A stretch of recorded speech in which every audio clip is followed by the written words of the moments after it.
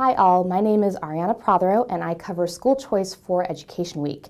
And I'm here today to talk to you a little bit about school choice, the different types of private school choice programs that are out there. All of this having to do and relating back to the fact that President-elect Donald Trump has picked a huge school choice supporter to be his education secretary in his administration.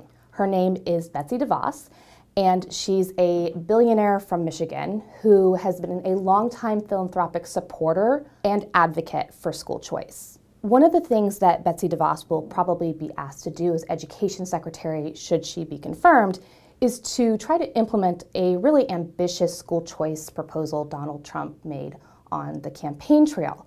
This was a proposal to spend $20 billion in federal funds on school choice for low-income kids. There are a lot of limitations to that idea beyond just the political. For instance, where would the money come from? Are there enough different types of schools out there to fuel such an expansive school choice program? While there's still a lot we don't know about that particular school choice proposal, we do know a lot about the current school choice programs that are out there. A lot of people are already familiar with charter schools and magnet schools, which are public schools of choice. People are maybe less familiar with the various types of private school choice programs. These are programs that use public money to help send students to private schools, including religious private schools.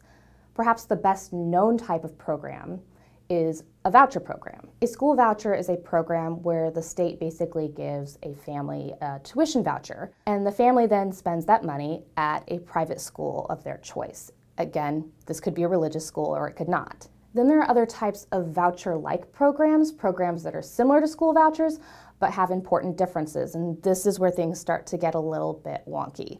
Among these programs are tax credit scholarships and education savings accounts. Under a tax credit scholarship program, the state will give a tax credit to a business or an individual who donates money to an approved scholarship program. That approved program then gives money to a family to spend on tuition at a private school. Then there are education savings accounts. This is the newest type of these programs. In an education savings account program, the state takes the money or a portion of the money that it would normally have sent to a school district for a particular child, and they put that money in a special account, an education savings account. Then the parent is allowed to take money out of that account and spend it on approved education expenses. So this could be to hire a private tutor, it could be for therapy, or again, for tuition at a private school.